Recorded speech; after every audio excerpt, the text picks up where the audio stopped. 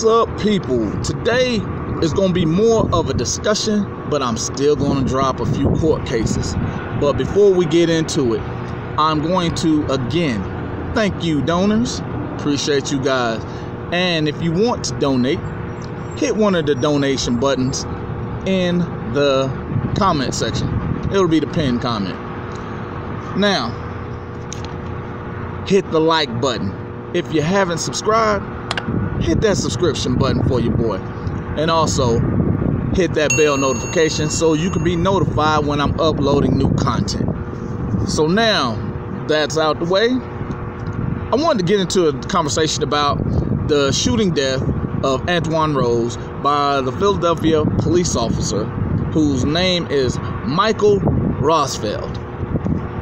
Now, the reason why I bring this one up is because it's really simple, because the things that, as I'm getting more in the know of investigating the actual causes and effects of this case, the things that surprise me are this, because a lot of what I've been saying is being illustrated in this one case. First fun fact: there is no body camera evidence from any police officer that was on the scene of that shooting.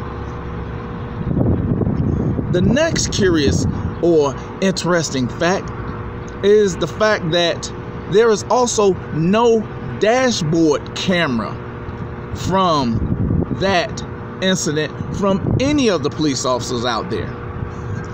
Now, does that particular department have dashboard and police body cams? Yeah. But now, you remember a few videos back, probably about 10 or more, where I spoke about 76% of all video does not come from police officers. It comes from bystanders. 76%. Now, does it surprise you with that number being as high as it is that there was no body cam footage or dash cam footage? Yet the police always tell you, don't worry about it, we're recording it too. What difference does it make if your recording never makes it to court? And the fact that there was none, and just like I stated right before, in the Nevada and the Las Vegas video where the young man was stopped, and the first thing the lieutenant said, again, the lieutenant said getting out the car was, "I'm in fear for my life." Michael Rosfeld said those exact statements. He was in fear for his life for a young man that was running away from him, and as we come to discover, was unarmed. So he was in fear for his life to where he had to use deadly force for somebody that was running away from him. Now, there are a few other things that he said that came back to be a flat out lie, which is the reason he's being charged now. But here is the most interesting fact. There are generally cases that we don't see justification or justice done when a police officer shoots an unarmed minority, let's put it that way. But more often, unarmed black male. And this one, I do believe that we will see some form of justice, simply because there was a case that I stated where the supervisor is liable for the actions of the subordinate. And that case is Steele v. Furman. The reason why there is a high probability is because the one thing everybody does is cover their own ass. And in this case, you have a young man that was fired from his police duties at another police precinct that had just been sworn in minutes prior to shooting an unarmed person in the back, which is a violation of not only police procedure, but it's a violation of all humanity and human rights. And that brings me to the fact of, I've stated, in wrongful death suits, they need to be filed immediately. There does not have to be a conviction for wrongful death. Just ask OJ, because he was found guilty in civil court for wrongful death, but was acquitted of the deaths of Nicole Simpson and Ron Goldman. The elements of it is the fact that in Michael Rosfeld's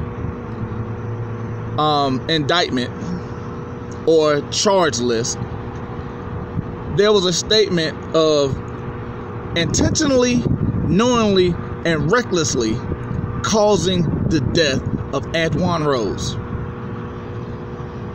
Now, a couple videos ago, I spoke about the use of words. Why were those words chosen? Intentionally. Because you remember, the one thing that I spoke about is the most difficult to prove in any case is intent.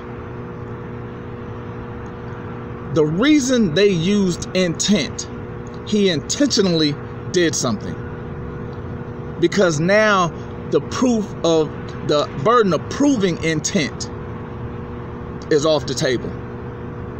Knowingly, you're gonna hear me say something about mens rea. That is guilty mind. He can't use or can't claim a moment of insanity. So he was competent and recklessly. Recklessly is another form of negligence. Now, let me speed on over to wrongful death.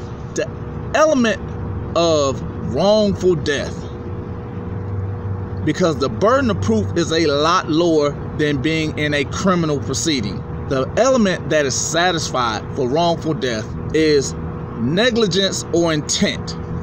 Now, both of those were put in his criminal charges. So, in a civil case, those are an automatic slam dunk. Why? Because he knowingly pulled out his police-issued firearm. He intentionally caused bodily harm by firing not once, not twice, but 3 times, that resulted in the death of Antwon Rose, knowing there was no threat, with him running away. There was no imminent danger. And because of that, acting outside of police procedures, knowingly outside of police procedures. Why? Because he wasn't a rookie. He's been on multiple police forces for multiple years. So he understood his duties every step of the way. And the first one is Tennessee v. Garner, 471 U.S. 1, 1985. The Supreme Court held that under the 4th Amendment, when a law enforcement officer is pursuing a fleeing suspect, the officer may not use deadly force to prevent escape unless the officer has probable cause. I'm going to stop right there for a few seconds. Probable cause. I've stated that a number of times, and probable cause can only come from a crime. And again, Sure v. Color, a crime is damage to person, damage to property, or police witnessing a felony. Now I'm gonna finish this. Unless the officer has probable cause to believe that the suspect poses a significant threat of death or serious physical injury to the officer or others, or there were situations to which the officer had observed actions that resembled a crime. Now, And to speed off from that, we also know that in no account did Michael Rosfeld state that he had witnessed anything other than a possible description of a conveyance or automobile that had been involved in something. He did not witness anything, so therefore he did not have probable cause. I'm gonna say that one more time.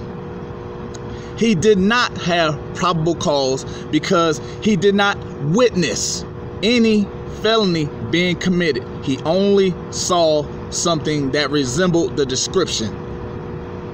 Now, we also know about the crime itself has to be witnessed, or it has to be damage to personal property. He knew that possibly a crime had been committed because he got a report of damage to a person and property. He did not witness it. So therefore, the element was out. There was no probable cause. Was there enough probable cause to stop the conveyance? Yes. But was there a probable cause to result in him firing? No. Now, the second portion of that is another case.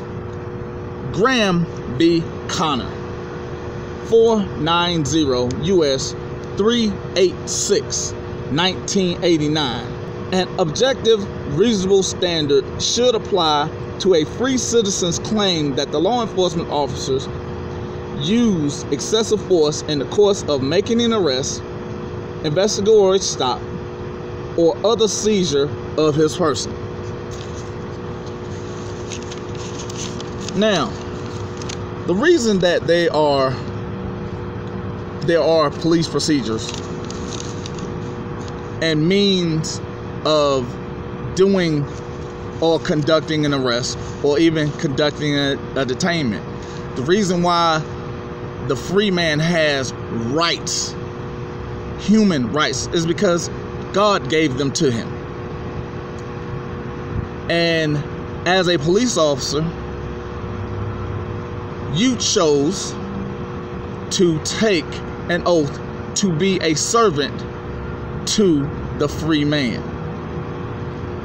Now, your procedures are to act in accordance of a servant to a free man. The procedures are set forth for the preservation of life of not the officer, but the free citizen. And what has happened is most officers have forgotten that they are servants. And in this case, Michael forgot his duty is for the preservation of life, not of himself, but of those he serves, which is why they look to enforce safety issues versus actual crime, because safety is for the preservation of life. The actions that are detrimental to life itself cannot be the first option. The excessive force claim came when Michael Rosfeld decided that he was not going to follow police procedure, and he was going to apply a force that was lethal. I'm going to say that one more time. He decided to apply a force that was lethal to someone that was not an imminent threat. That's what makes the force excessive. That's also what violates Tennessee v. Garner. Keep those in mind. And this is also why not only should a wrongful death suit be filed immediately, but a conviction is not necessary for it. And someone that decides to put on the uniform of a brave person and choose not to serve shouldn't be entitled to anything that they benefited from that. So, until next time.